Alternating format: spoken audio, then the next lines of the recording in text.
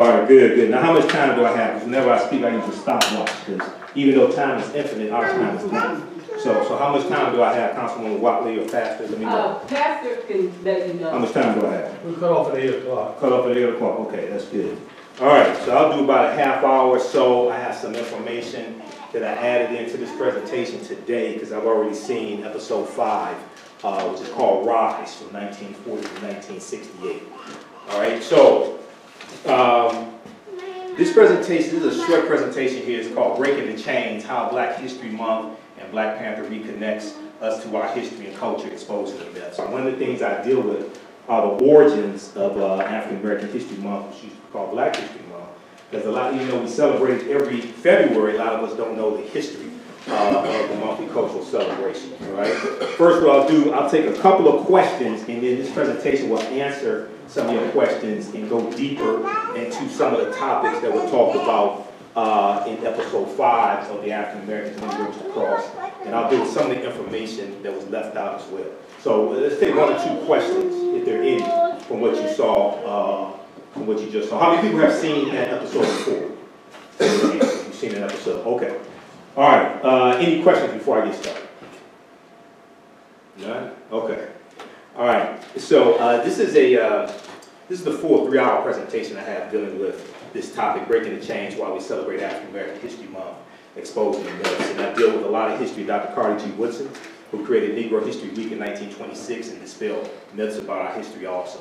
This presentation, once again, is dedicated to Muhammad Ali and Malcolm X. Malcolm X was talked about in episode 5, and Muhammad Ali was left out. I'm not exactly sure why. I know they only had an hour to deal with it, but they left Muhammad Ali out. Muhammad Ali became heavyweight champion of the world February 25th, 1964. Did they talk about Ali? They showed. Yeah, okay, that's what I thought. All right, that's what I thought. Okay. He became heavyweight champion of the world February 24th, 1964. At the time, the youngest heavyweight champion, 22 years old. You know, Mike Tyson broke that record, became heavyweight champion at age 20. But these two were good friends until Malcolm leaves the Nation of Islam. He officially separates from the Nation of Islam March 8, 1964. And we know that Malcolm is going to join the Civil Rights Movement when he leaves the Nation of Islam. So this is something that's left out of Many Rivers to Cross also. They also didn't deal with Malcolm's assassination. But February 21st, 1965, which the anniversary will be this Thursday, we know Malcolm was assassinated at the Audubon Ballroom. Okay, so this presentation is dedicated to memory of these two. All right, I'm on 9:10 a.m. the Superstation Sundays, 9 p.m. to 11 p.m. Eastern Standard Time. This past Sunday, they re-aired old shows of all the nighttime shows because the snowstorm hit it. So they called and said, look, you don't have to come in. So I said, because I just gotten off of the road, doing a lecture at St. Francis Missionary Baptist Church on Warren, and it was getting worse, the weather. I said, okay, you just played last week's episode. But visit our website, AfricanHistoryNetwork.com, AfricanHistoryNetwork.com. You can listen to podcasts on my shows also, all right? And some of the things I do within this presentation, we do with the origins of African American History Month, or Black History Month, why it was created, what we need to do to make it relevant for the day in the future. Because instead of just recycling the same 15 to 20 sanitized Negroes every year, each year there's a theme. So there has to be a purpose when we do this, okay? And dispel myths regarding our history. Now, anytime I speak, I know I may say some things that are outside the circumference of your own awareness. Just because you never heard them before, or disagree with them, or don't like them, does not mean that they're not true. This means you have to do some research to understand what I'm talking about. I may be dealing with something that's outside the circumference of your own awareness. So when we talk about African American History Month, when we talk about getting a better understanding of our history and who we are, all right? Here's about a 59-second clip of Malcolm X asking the question of who are you, which helps us to better understand why African American History Month is so important. Okay, let's look at this. What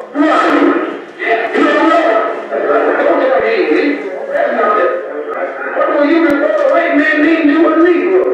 And where were you? And what did you have? What was yours? What language did you speak in? What was your name? It couldn't have been Smith or Jones or Bunch or Powell. That wasn't your name. They don't have no kind of name where you and I came from. No, what was yours?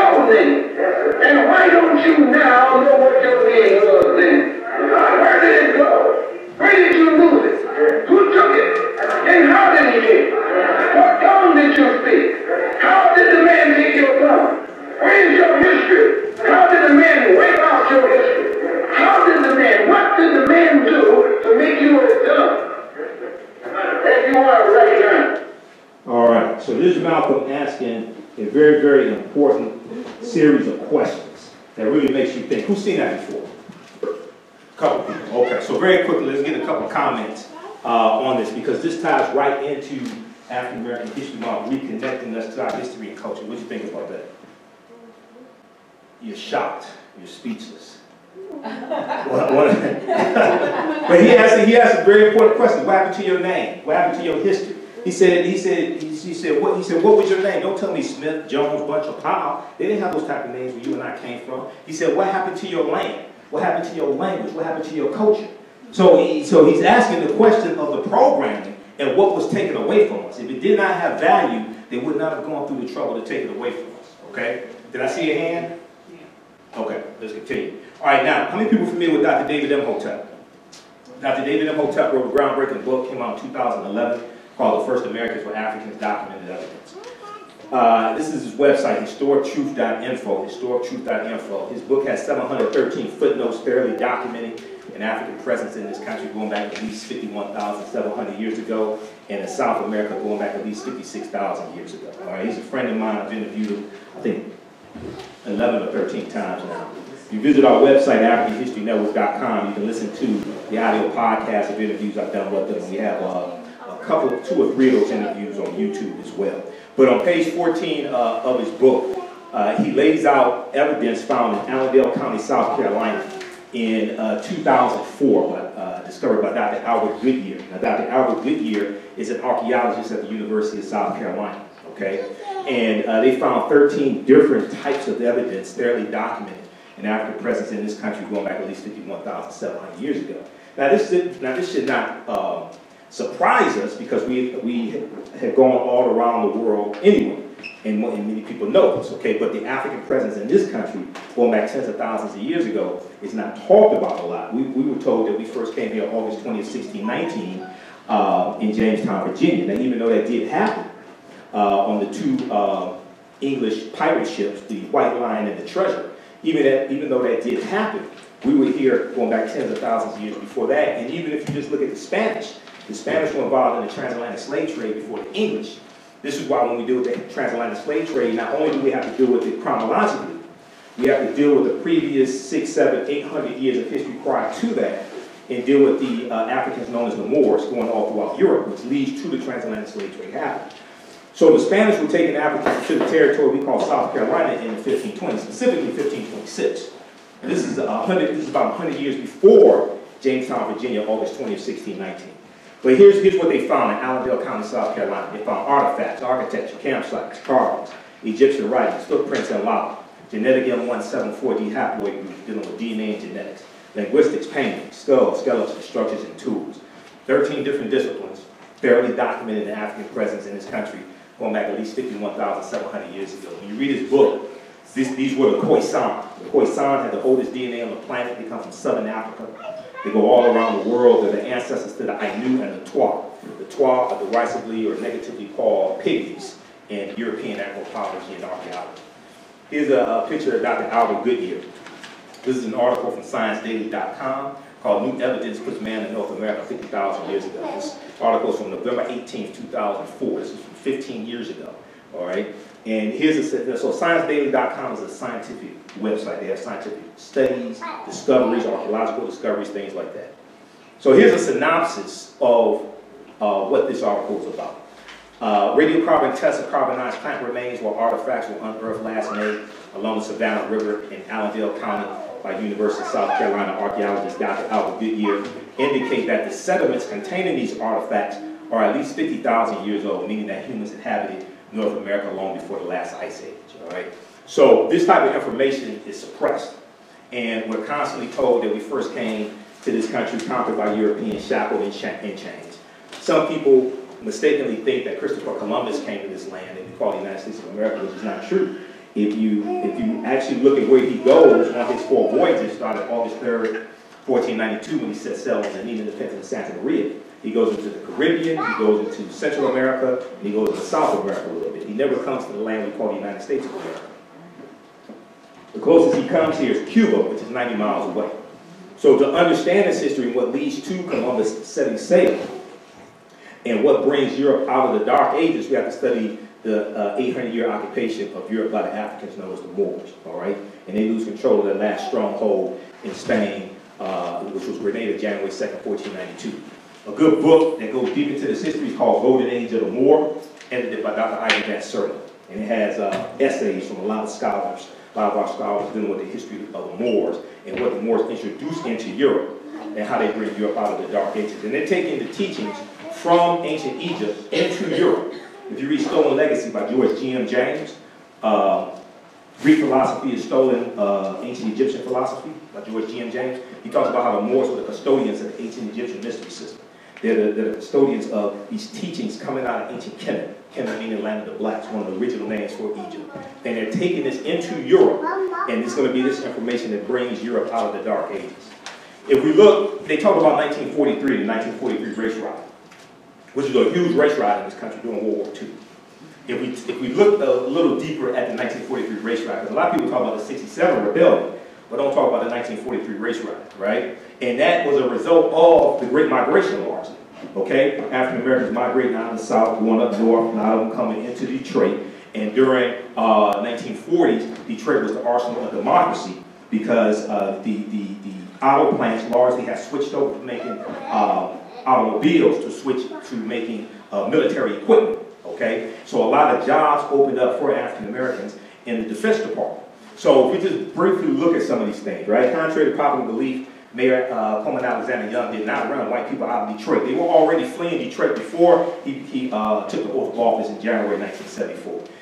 By August of 1967, Detroit had lost over 300,000 residents and over 140,000 manufacturing jobs. Detroit was already going downhill before the rebellion. Now this is, August 67 is after the rebellion, but before the rebellion, Detroit was already going downhill.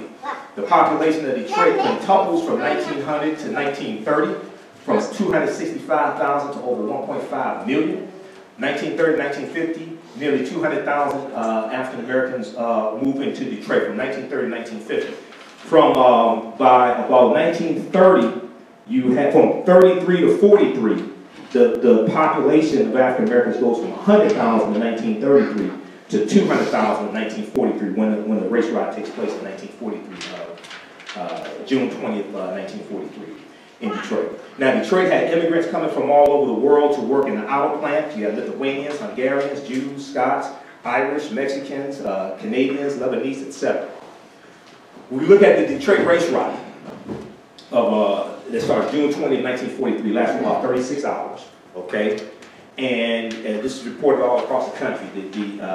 Mayor Jeffries and the governor called President Roosevelt to send in the troops. They sent in 6,000 Army troops and tanks armed with automatic weapons to break up this race riot. So with housing scarce or non-existent, it was a blow to African Americans that they were only allowed to use one of the many public housing facilities in the city in 1941. That's basically the Brewster Douglas projects. That's what a lot of us were going into when we look at the housing projects. There was rampant housing discrimination. You have a lot of us coming up from the South, and we're being pushed into the Black Bottom Paradise Valley areas. We're being discriminated for moving to other areas. We're paying 2 or 3 times as much for the rent as white people are paying for the same type of dwellings. Okay, so beyond that, blacks in the projects pay twice as much, okay, than their white counterparts, and a lot of African Americans live in a relative squalor. So the Sojourner Truth projects were opened in 1942 and were targeted by whites who felt blacks did not deserve the home, because this was originally, that project was going to be for white people to live in. They were building 2 projects for white people who were moving up here, and African Americans working in the Defense Department. This one was going to be for white people because it was in a white neighborhood, okay? It was in the Nevada, Vanillin, I think, I forgot how to pronounce it, area of Detroit. And that was a white neighborhood, all right? And what happened was, at the last minute, they couldn't find another location to build a black project. So then they let African Americans move into this one they call the Sojourner Truth Projects, all right? So this is this is 1942. This is a picture here of an African American man, armed, black homeowner, protects his property and family from roving crowds near Sojourner neighborhood. Because this is in a white neighborhood, You had white people intimidating us. There was an instance of a cross burning on African Americans' front lawn. You had all this taking place because they didn't want us living there. So we were armed. We weren't stupid. We're coming from the South. We know how white people are. So we were armed and we were protecting ourselves. All right? Now, even before the attack on Pearl Harbor, which took place December 7th, 1941, the federal government was concerned about providing housing for the workers who were beginning to pour into the area. On June 4th, 1941, now this is before the attack on Pearl Harbor, okay? So this is before the U.S. actually gets involved in fighting in World War II. They're already providing military equipment and things like that, producing military equipment. But this is before the attack on Pearl Harbor. So on June 4th, 1941, the Detroit Housing Commission approved 2 sites for defense housing projects, one for whites, one for blacks. The site originally selected by the Commission for Black Workers was in a predominantly black area, but the federal government chose a site at Nevada and Finland streets, which was a white neighborhood, okay? So, now the Detroit, now, before this takes place, 43, June 25th, 1941, is Executive Order 8802, signed into law by President Franklin Delano Roosevelt. What that did was that desegregated a lot of these jobs from the Defense Department, and these were a lot of the jobs that we got when we were moving up here from the South. The reason why that happened was because they mentioned Roosevelt, and so in Many Rivers Across, Dr. Gates mentions Roosevelt opening up these jobs, right? Y'all heard that, right? He didn't tell you why Roosevelt opened up the jobs. It wasn't out of the kindness of his heart. It was because A. Philip Randolph, president of the Brotherhood of Sleeping Car Porters, threatened to put 100,000 African Americans marching on Washington to embarrass Roosevelt if he did not do this. That was because of pressure that was put on Roosevelt by A. Philip Randolph. That's why Executive Order 8802 was signed. That's why those Defense Department jobs opened up, all right? Britannica.com, official website of Encyclopedia Britannica. They have a write-up there about Executive Order 8802. That was June 25th, 1941. So that's pressure. That's A. Philip Randolph leveraged the power that he had with the Brotherhood of Sleeping Car Porters. He leveraged that to push an agenda. Now, the Detroit riot in 1943 lasted only about 24 hours. Now, many sources say about 36 hours. It lasted about a day and a half, so like, a lot of sources I've seen say 36 hours. From 10:30 p.m. on June 20th to 11 p.m. on June 21st. Nonetheless, it was considered one of the worst riots during World War II era. Several contributing factors revolved around police brutality and the sudden influx of black migrants from the South into the city, lured by the promise of jobs in defense plants, okay? A lot of these movements of African Americans all centered around jobs. Also, many of us are being ran out of the South by white domestic terrorists, okay? We're being ran off of our farms. Our farms are being set on fire, or we're being shot and killed, and then the other family members flee, and our farms are taken over by white people. This is all going on because when you study from about 1865 to about 1920, 1865 Civil War ends June 2nd, 1865. You have the 13th Amendment, December of 1865. From 1865 to 1920, we acquired, some estimates show, between 16 million to about 20 million acres of land. Then from 1920 to 1975, we lose 14 million acres of land. Now, a lot of that is through white domestic terrorists, okay? All right, so the migrants faced an acute housing shortage, which many thought would be reduced by the construction of public housing. However, the construction of public housing for blacks in predominantly white neighborhoods often created racial tension. And in 1943 alone, on page 200 of Many Rivers to Cross, this is the actual book. That's the companion to the 6-part documentary that Gates put out, okay? This is by Dr. Henry Louis Gates and Donald Yakovic.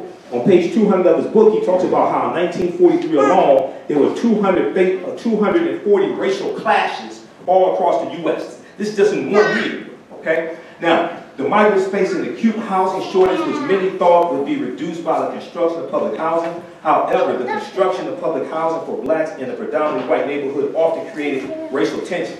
So just ahead of the riot that starts June 20th, 1943, white defense plant workers protested the promotion of 3 black workers. 25,000 Packard plant employees walked off the job, with one famously saying, "I'd rather see Hitler and Hirohito win than work beside the N-word on the assembly line." So you got rampant racism going on inside the plants, the auto plants and the Department of Defense plants as well. Sick of poor treatment by whites, police, and others, blacks in the city began a bumping campaign, essentially bumping into whites on sidewalks and refusing to sidestep out of their way on oncoming streets.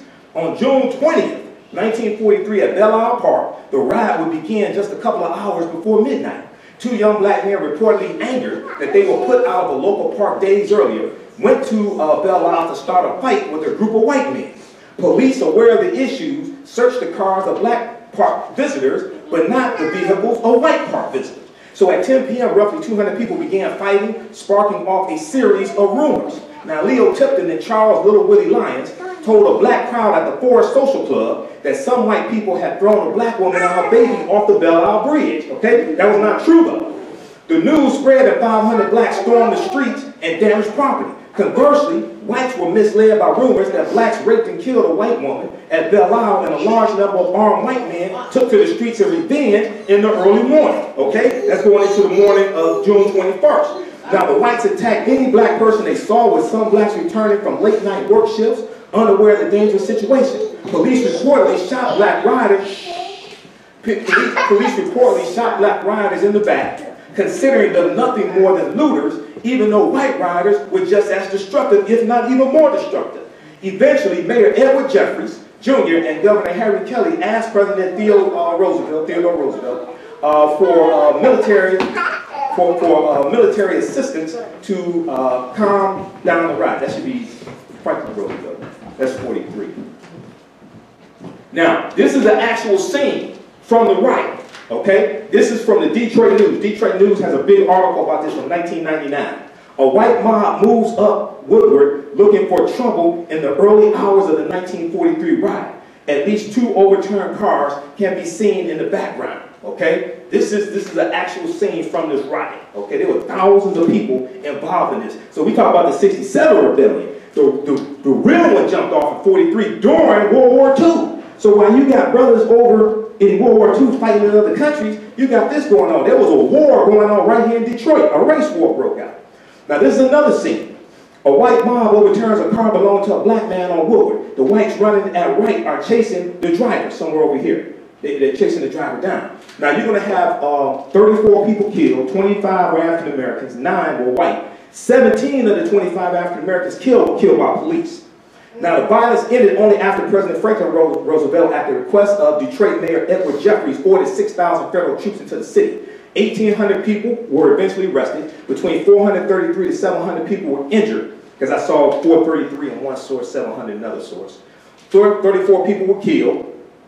The police claimed that these shootings were justified, the shootings of the African Americans. The police claimed the shootings were justified since the victims were engaged in looting stores on Hastings Street.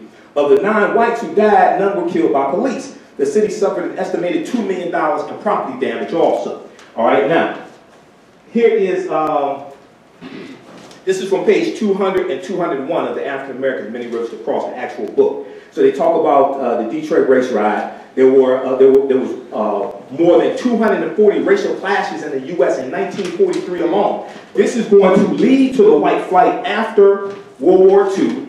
After 1949, the Federal Housing Act of 1949, which allows white people to put 3% down on low-interest loans, getting houses built out in the suburbs. This is what's going to lead to the suburbs to be built. This leads to the deindustrialization of the inner city. So while these suburbs are being built, the plants are being taken out of the inner city, put out in the suburbs. The expressways are being built because of the U.S. Interstate Highway Acts of 1952 and 56. So white people can drive downtown in the inner city and back out to their new homes in the suburbs. But the expressways, 41,000 miles of interstate highways, are wiping out thousands of African-American owned businesses and homes all across the country. It didn't just happen in Detroit. So this came at a time of heightened racial tensions across the country, caused in part by simmering black anger at white American hypocrisy. Whites and the U.S. waged what the country officially portrayed as a righteous war in Europe against Hitler's hateful ideology. Virulent racism ran rampant and unchecked at home, okay? So this is why he talks about the black media, the black press, especially black newspapers, launched the Double V campaign, We were fighting for victory abroad, okay, against Hitler, and victory at home against racism as well, the Double B campaign. Now here's some sources, here's some sources where you can read more information about the 1943 race riot. The 1943 race riot, DetroitNews.com, February 10th, 1999. BlackPass.org has a good write-up on this, Detroit race riot 1943. News1.com from June 20th, 2013. Detroit race riots began on this day in 1943. And Detroit Historical Society, their website, DetroitHistorical.org, race riot in 1943. They have an article. Just go to this website because it's called Encyclopedia of Detroit, but the actual website is DetroitHistorical.org, and that's the Detroit Historical Society's website. On that website, they have a section. It's called Encyclopedia of Detroit. All right, and then this just deals with some background information. 42 to 45 wartime production of military equipment in Detroit. Racial tensions from 1945 to 1965 continue. Just in Detroit alone, you got about 200 racial clashes. Just in Detroit alone, from 45 to 65. 1960, specifically 1964, because of that U.S. Interstate Highway Act, I-375 and I-75 come through Black Bottom and Paradise Valley as well. Okay, so that's just some background information. And also, what you're going to see is you're going to see the big three: General Motors, Ford, and Chrysler. They are building new factories in the suburbs. They're building new factories in Ohio, things like this. None are built in the inner city, okay, from 1947 to 1958. And none are built in Detroit. Now, these new factories that they're building are on what are called sprawling campuses. So instead of being the big multi-story plants like the packing plant, these plants have more automation in them. This automation is going to eliminate a lot of the low-level jobs many of our great-grandparents and grandparents, things like that, got when they moved up here from Alabama, Mississippi, and Tennessee, okay? So this is going to de-employ a lot of African Americans, these new plants that are popping up. In less than 2 decades, Detroit lost 128,000 auto industry jobs from 1947 to 1967. Also, there's a good article from InTheseTimes.com, called Detroit's Downfall, the Myth of Black Misleadership. Detroit's Downfall, the Myth of Black Misleadership, because that article talks about how when Coleman Young took over Detroit as mayor, and this happened in other cities that like that first wave of black mayors took over, those cities were already in trouble. They didn't become in trouble because of the black mayor. No, they were already in trouble. That's one of the reasons why they were turned over. Then they get blamed for it. All right? Okay, so they talked about the Montgomery bus boycott, right? Starts December 5th, 1955. Ends up lasting 381 days. What ended segregation on the buses in Montgomery, Alabama? I give you a hint. It wasn't the bus boycott. Anybody know? Anybody know what ended segregation on the buses? It was the lawsuit of Browder versus Gale filed February 1st, 1956. This is what actually ended segregation on the buses, because this case went all the way to the U.S. Supreme Court. Okay? There were 4 plaintiffs. All right, now, Rosa Parks was the one who sparked the Montgomery bus boycott. But these sisters were all African-American women who refused to give up their seats also. Many of them before Rosa Parks, all right? So, the lawsuit of Browder versus Gale was filed by attorney Fred Gray and Charles D. Langford on February 1st, 1956. Now, this is 2 days after segregationists bombed Dr. King's house, okay? And also in 1956, during the Montgomery bus boycott, Dr. King tried to get a concealed pistol license in Montgomery, Alabama, because Dr. King had guns in his homes. He wasn't stupid. He was denied a concealed pistol license. Bayard Rustin finds out that Dr. King has guns in his house because Bayard Rustin was over his house one day during the Montgomery bus boycott, and he goes and sits down on the sofa, almost sits on a loaded gun. And Dr. King told him, don't be afraid, you know, it's a gun, I just have it here for protection. So they have a long conversation for hours over, look, you can't lead this nonviolent movement and have guns. What if somebody tries to break in your house and you shoot them to defend yourself? He said, that'll derail the movement. So eventually Dr. King, even though he disagrees with them, Dr. King is going to get rid of his guns. However, Dr. King later after July 10th, 1964, when the Deacons for Defense and Justice were formed in Jonesboro, Louisiana, to protect civil rights workers, Dr. King, at first, he's against using them because they offer to protect him and protect civil rights workers. At first, he's against it, but he's going to later use them. And CORE, Congress of Racial Equality, they were the organization that probably used the Deacons for Defense and Justice the most. They were used to protect the civil rights workers in the South from crazy white people trying to kill them. And when you study why they were formed, the civil rights workers could not get the proper protection from the sheriffs and the police officers, because many of them were working with the Klan. Okay, so when you study June 21st, 1964, the beginning of Freedom Summer, when Goodman, Shorter, and Cheney go missing, the sheriff was working with the Klan to tell them where they were. They were killed by the Ku Klux Klan. All right, so the original plaintiffs in the case were really S. Browder, Susan McDonald, Claudette Colvin, and Mary Louise Smith, and Jeanette Reese. But outside pressure convinced Jeanette Reese to withdraw from the case in February. So these were 4 African-American women who were the plaintiffs in this case that goes all the way to the U.S. Supreme Court. And what they're trying to do is test the constitutionality of segregation. Because people there in Montgomery and the attorneys and those with the NAACP like E.D. Nixon, they don't think that segregation is legal based upon the U.S. Constitution. And the year prior to that, May 17, 1954, that's when you had Brown versus Board of Education. That U.S. Supreme Court case really helps to kick off the civil rights movement from a legal perspective. Okay, because prior to this bus boycott, you had one in 1953 in Baton Rouge, Louisiana. That was led by the Reverend T.J. Jemison. That lasted 8 days, cost the bus company $1,600. It wasn't nearly as successful as this one because that one was before Brown versus Board of Education. But Dr. King and others are going to contact Reverend T.J. Jemison to get advice from him on how to run this boycott.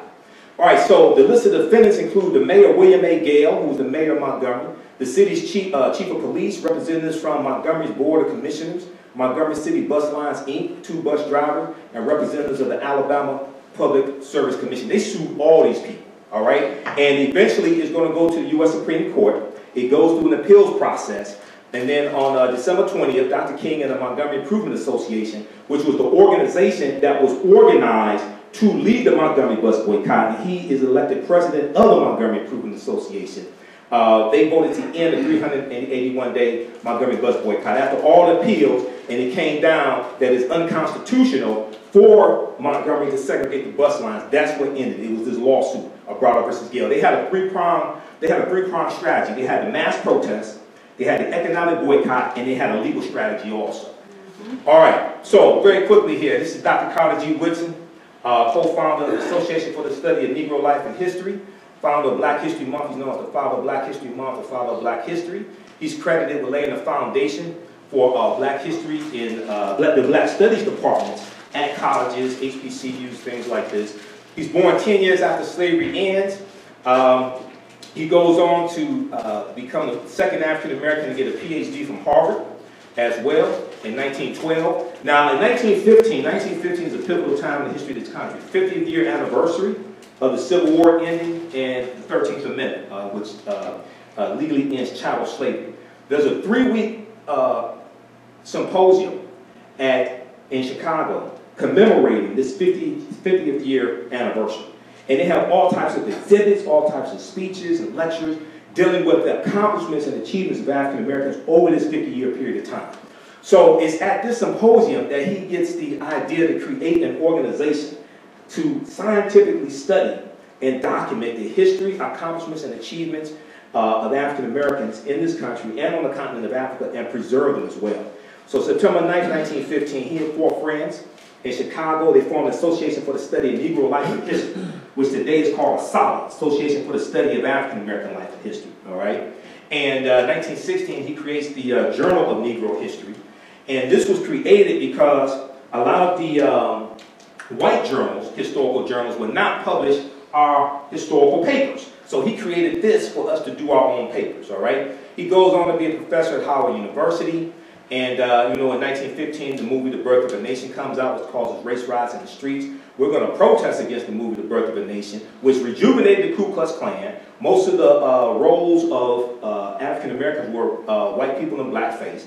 Read this article here, How Black America Rallied to Stop the Racist Film, The Birth of a Nation. This is from March 1st, 2015 from theroot.com. We didn't just lay down and take it. We led protests against the movie The Birth of a Nation in many cities where it was playing. Oscar Micheaux was one of the, and we're going to make movies also to put forth the images that we want to see as well, also to fight these stereotypical images. So Oscar Micheaux was the most prolific director, African-American director, producer of this era. African-Americans have been making our own movies since the movie The Birth of a Nation in 1915. A lot of people don't know we have 150 production companies, some completely owned by us, others partly owned by African-Americans and others, that produced our own movies. So us doing our own movies today is not new. We own 2 theater chains that we showed our movies in, the Lincoln Theater chain and the Lafayette Theater chain. Oscar Micheaux is the most well-known director of this era. From 1914 to 1948, he directed and produced 44 movies. For more information on this, read Donald Bogle's huge book, Blacks in American Film and Television, an illustrated encyclopedia. It's actually an encyclopedia of all the movies and TV shows we were in up until 1988. Donald Bogle was in, I think it was episode 4 of Many Rivers to Cross. He's known as the godfather of African American cinema. So with Dr. Carter G. Woodson, I'm going to wrap up in a couple minutes here. With Dr. Carter G. Woodson being an educator, he understood that our people did not understand their history. Our children largely did not understand their history as well as their parents. So in 1926, he creates, second week of February 1926, he creates Negro History Week, which is a cultural celebration. It was never designed to be the only time of the year we study our history, okay? He felt that African-American school children should use that period of time, that 1 week, to show what they have been studying year-round. He said it didn't make sense to teach white history 51 months out of the year, 51 weeks out of the year, and just teach our history 1 week out of the year. Okay? It's supposed to be a celebration to look past our accomplishments and achievements and to look forward as well to the future. If we just, and now each year there's a theme for African American History Month. Okay? So you don't have to, so it makes the theme is usually tied into what's going on at that period of time. So it's relevant to people also. So here are just a few of the previous things, because I've gone and looked at all of them going back to 1928. And a lot of these things tie into African history and culture. 1928, Civilization, a World Achievement. 1933, Ethiopia Meets Era and Truth. 1935, The Negro Achievements in Africa. 1936, African Background Outline. 1960, Strengthening America Through Education in Negro History and African Culture. 1971, African Civilization and Culture, A Worthy Historical Background. For more information, for resources that you use for classrooms, homeschooling, things like this, go to asala.org, asalh.org, asala.org, and they also have information on this year's theme dealing with black migrations and understanding the history of movements of African Americans, not just the transatlantic slave trade, but also the Great Migration, the impact that it's had on this country, the Marcus Garvey movement, the Red Summer of 1919 after World War I ends. They have all type of information there dealing with this, and they have tools that you can use in your classroom, at home, to teach this to our children also, okay? So with that, I'm going to wrap up. I know time is getting away from us. I'm going to wrap up with that. I'll cut it short, and then I don't know if we have time for questions and answers. Everybody got a pamphlet that came around, right? Yes. Okay, so that has my DVDs on it. These are also my lectures over here. Please support us. This helps to finance the African History Network, helps to finance the research, the radio show, etc. It helps us pay the bills, stay on the air, everything. Okay? All right, so with that, I want to say thanks for your attention. Imhotep Asante Sana, and if you have any questions, let me know. Did y'all learn anything? Yeah. Okay. All right. You got time for one question. Go ahead. What, in your opinion, is... So you won't ask me one question. All right. Nobody. All right. Go ahead. Go ahead. Go ahead. It's all right. What is your opinion of our biggest enemy today? If we were to be able to cultivate that kind of unity, where we had all our factions working together, our ministers praying, our activists protesting, our legal people filing lawsuits. Right. Because that's what was going on back there. Right, right. Well, contrary to popular, okay, so contrary to popular belief, everybody was not involved. All black people were not involved in the civil rights movement. Just so we understand. So even though there was some unity, everybody wasn't unified. I'm just keeping it real. Everybody wasn't unified back then. Okay, you had some preachers who were undermining. You had preachers who hated Dr. King. You had preachers who were against the civil rights movement. Okay, so just so we understand, yes, many of us were working together, but yeah, you had preachers didn't want him in Selma. Well, they didn't want him in Selma. A lot of them didn't want him anywhere because they said he was rocking the boat. They said that wait a second, things just gonna get better for us. Okay, they looked at it. A lot of them looked at him as a troublemaker. A lot of black people today who praised Dr. King thought he was a troublemaker back then. All right? So, the biggest thing is, one, we've been stripped of our history and culture. Our history and culture gives us our values, our interests, and our principles. I think I have the display here. It gives us our values and interests and our principles. It influences our economic empowerment and our political empowerment. Our VIPs, Dr. Leonard Jeffries and Professor James Small teachers, two of my teachers. Our biggest enemy is that we really fear how powerful we actually are. Because if we show up and start showing how powerful we are, then we're expected to do it every time. Okay? This is our biggest fear. So you have people saying your vote doesn't matter. Our vote, Republicans fear our vote more than we value our vote. This is why in 2016 there was a rampant voter suppression effort. 14 new states have voter ID laws. 868 fewer polling places all across the country. We don't understand how that was precipitated by Shelby County versus Holder, U.S. Supreme Court case in 2013, which struck down Section 5 of the Voting Rights Act, because we don't understand the Voting Rights Act. So all this comes from us not knowing what happens when you don't know that you don't know. What happens when your history and culture have been stripped away from you and you believe that you don't have power? And the people telling you that you don't have power, many of them look like you, are designed so they can maintain a platform. Gatekeepers. Well, they ain't just gatekeepers, they're just ignorant.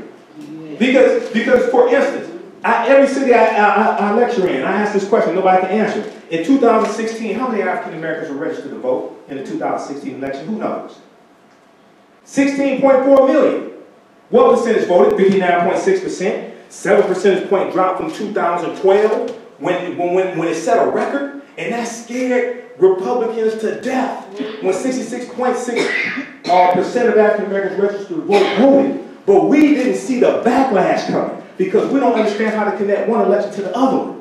We vote transactionally. We don't understand the concept of what I call political self-defense and understand how to protect your gains. To be able to protect your gains, you have to have assessed your gains and understand the backlash that's coming. 2013 Supreme Court case of Shelby County versus Holder was revenge for so many African Americans showing up to vote. We didn't see that. So in 2016, even though President Obama was not on the ballot, his policies were. There have been over 100 policy reversals that Trump has implemented reversing President Obama's policies. Okay? So there were 4 million voters in 2016 that voted for President Obama in 2012 that did not vote for president in 2016. 1/3 were African Americans. Trump won the 3 battleground states of Michigan, Wisconsin, and Pennsylvania by 78,000 votes. 78,000 votes. If black people in just Michigan, Wisconsin, and Pennsylvania voted at the same level in 2016 that we did in 2012, he would not be president right now. But we still don't understand that. Because we keep thinking we don't have power, and we keep listening to people who tell us we don't have power. But that's designed so they maintain their platform. Okay? All right. So, with that, and Pew Research has the research dealing with this. PewResearch.org. They have a research documenting this. And they talk about the black vote being suppressed.